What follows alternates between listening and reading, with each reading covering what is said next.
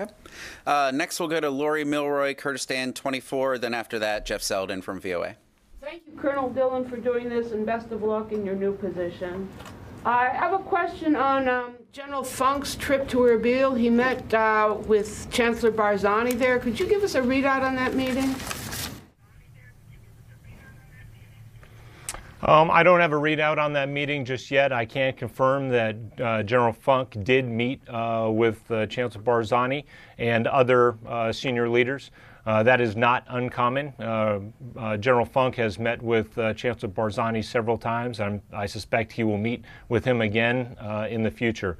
But I do not have a readout of what was discussed, but I'm sure it was all focused on security issues and how the coalition can continue to support the Peshmerga and Kurdish security elements as we look towards the elections and into the future.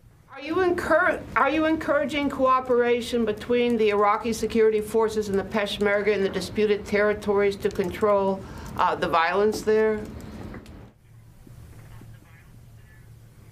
I will say that we are encouraging the government of Iraq, Iraqi security forces, Peshmerga, to work together. We have seen how that has been successful. We saw that they worked together in Mosul. We saw they worked together in Tal Afar. We saw they worked together in Hawija.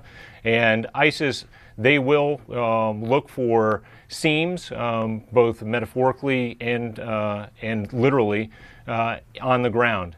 So the government of Iraq, Prime Minister Abadi, knows that all Iraqis require security, and that includes northern Iraq. So the coalition is working together with both Peshmerga and government of Iraq with training, with equipment, with support, but also in working together so that they can identify ISIS threats, ISIS remnants, and go after them.